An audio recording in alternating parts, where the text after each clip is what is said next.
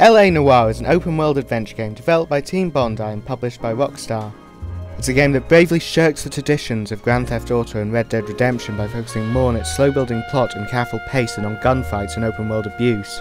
While the game is most notable for its use of powerful facial animation technology, what is probably more striking is its well-characterized mechanics. That is, as opposed to being the brave Wild West hero one moment and shooting up a town full of innocents the next, Noire generally forces you to act in a way according to your character's personality, to the point where you can't even draw your gun unless the game tells you you can.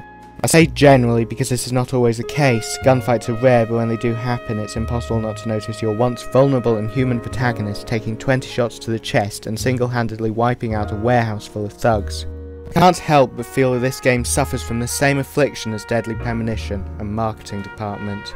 Neither game needed combat sections, but both of them included them for the sake of sales. Fist fights are perhaps slightly less incongruous, but given that these sections mostly boil down to dodging the highly telegraphed attacks and then mashing the punch button, this is hardly the most paced and thoughtful experience in the game. The open world is almost entirely superfluous and is mostly just a backdrop for driving between locations. Fortunately, you can skip all the driving sections. You drive. I need to go over the case notes. Other than the occasional car chase. But even though there are a handful of side missions to take, the open world feels like it was an inordinate amount of wasted work. The adventure mechanics that make up the meat of the game are interesting, although perhaps trawling crime scenes looking for spent bullet casings isn't everyone's idea of fun. I enjoyed it, but imagine those who spend all their time playing Call of Duty might feel it a tad slow.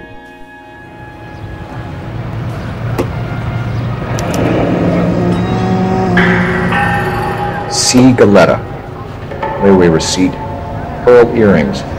Made out to Bank of Arcadia. So this game is ultimately a traditional adventure game not dissimilar to the console Telltale releases, with the occasional Gears of War break in between the pointing and clicking. I found it enjoyable if dissonant, and if my description of it in this video appeals to you, I suggest you pick it up.